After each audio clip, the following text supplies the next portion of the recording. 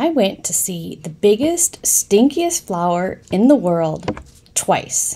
Welcome or welcome back. Today we're at the Huntington because we're checking out the world's largest flower. It only blooms for 24 hours and then it's gone. It started yesterday around 5 p.m. It peaked around midnight when nobody was here to see it. But now we're here the next day and I was told that it's actually going to be closing up again at 5. It's a little bit after 3 right now. So let's go inside and check out this flower. Friends, I was so excited to see this because I have not seen a corpse flower bloom for at least 20 years. So seeing two in such a short amount of time blooming was absolutely amazing. We're going to see Odora blooming today. She bloomed on July 22nd, 2024.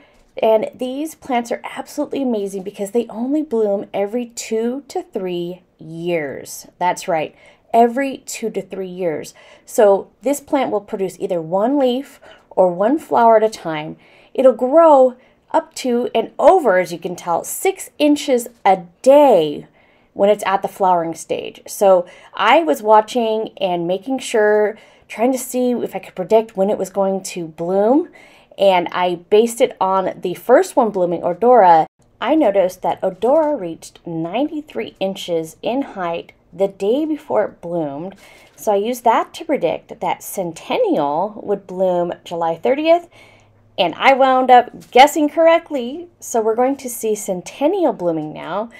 She was in a different area and where she was surrounded by more greenery. And she seemed much happier than the other Odora, which I heard... I overheard somebody saying that Odora had been, since where she was closing up actually earlier than they expected. You'll see them pointing at the fruiting stage, and that's Stinkiest rex, which bloomed a while ago, and that's what the fruiting stage looks like.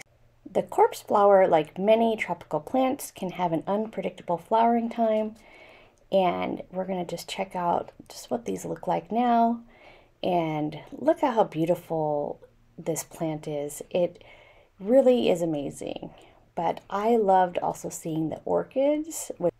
I read a fascinating book called The Orchid Thief a while ago and learned some pretty cool facts about orchids, including the fact that when they were first discovered by Europeans, the Europeans thought, hey, these orchids need to be kept in very, very warm conditions because that's what a rainforest is like, not realizing that the understory of the rainforest is much cooler, and thus the orchids actually need a cooler environment.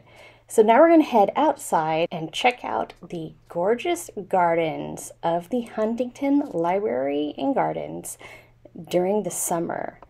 I love the mixture of the different shades, and look at the beautiful Angelonia in the foreground and the Rudbeckia in the background. I love those cheerful yellow blooms. Just totally remind me of summertime. My mom used to grow them, and they're one of my favorite flowers, although I kind of don't like them as much because I'm kind of allergic to their little spikes. But, you know, like anything. Oh, look at how beautiful this dragonfly is. Wow, I love seeing dragonflies because they are great for the garden, and they actually help kill mosquitoes. Cool fact. Now we're going to check out the beautiful rose garden, which they have really done a great job of maintaining. We saw this before the latest heat wave, so I'm not sure if it's still quite as gorgeous, but they did a great job with the alstroemeria on the left and the roses on the right. I love the color blocking that they do at the Huntington. It's been really hot, so this is a shorter video, but thank you so much for watching. If you're interested in seeing more information and videos about the Huntington Library and Gardens, go ahead and click the video that shows up on your screen, and I'll catch you in the next video. Have a great day, friends, and see you later.